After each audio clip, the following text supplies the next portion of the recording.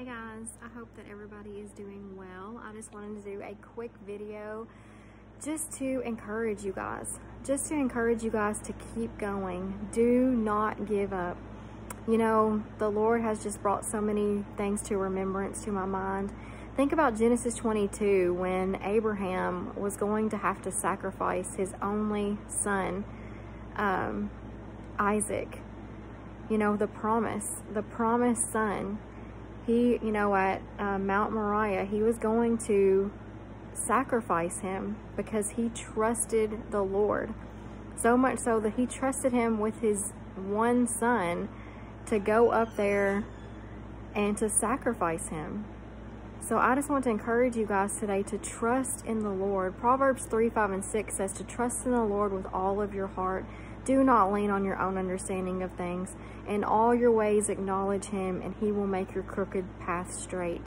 We've got to keep trusting, guys. We've got to keep hoping in Jesus. We've got to keep looking up because our blessed hope is coming. Jesus is coming. He is coming so soon. Think about the Red Sea moment. Think about when the Israelites, you know, the Egyptian chariots and the armies were coming up against them and were about to overtake them, and the Lord split the Red Sea and made a way for them to cross.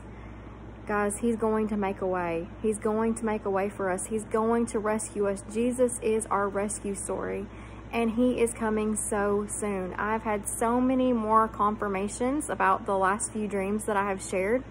I've had a couple more dreams. And I'm not going to go through the whole thing about those, but I was reminded in my last dream, I was standing in this place and I was talking about a farm, and this guy comes out and he starts talking to me about corn. And you guys, as you know, I've had the dream about the field and the farm equipment that had M-O-G on it, which means depart, and that was showing me the harvest. And I found out that on August 22nd of 2021, there is a corn moon. Like, who knew? Guys, there's like so many things that are happening.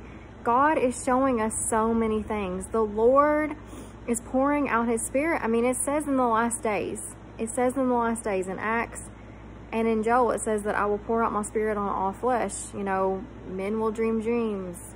You know, people of, you know, men and women, sons and daughters have visions, you know, and he's doing that, guys. He is doing that.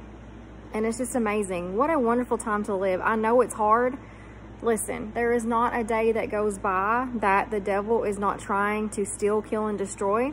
But that's why we have to be armed and ready, you guys. Ephesians 6 tells us that we have to be armed with the full armor of God, okay? The helmet of salvation, the breastplate of righteousness, the belt of truth, our feet fitted with the peace of the gospel. We have to have our sword, which is the word of God, and our shield of faith that destroys every fiery dart of the enemy. He is coming. Yes, the devil tries everything that he can to get us down. He is been trying to, you know, trying to get us to quit. He's trying to get us to doubt. He's trying to cause all kinds of things in our lives. But that's why we have to be armed up and ready, you guys. We have to be ready and know the devices of the enemy. And also it says to, you know, in Ephesians 6, it talks about how we need to be praying too, and praying in the spirit. We need to be praying, and we need to be armed and ready, because even though the enemy comes, he has no authority over us. We have the power and authority inside of us. We have the Holy Spirit inside of us, the same power and authority. We have the same power that raised Christ from the dead inside of us. That's Romans 8 and 11. The same power that raised Christ from the dead lives inside of us. When you have the Holy Spirit inside of you, that's powerful, right? So I just want to encourage you guys to keep looking up, keep watching, keep waiting, keep praying for people to be saved. Keep praying for your lost loved ones. We all have them. And don't give up. Do not listen to the lies of the enemy. And when the enemy comes, pray and pray and pray and pray and pray and pray and never stop praying. And like I said, arm up and be ready. I know the days are weary. I know it's frustrating. I have been there also. And like I said, the enemy is trying at everything to get us to quit and to not believe that Jesus is coming. And that's a lie from the pits of hell. You have to rebuke the enemy.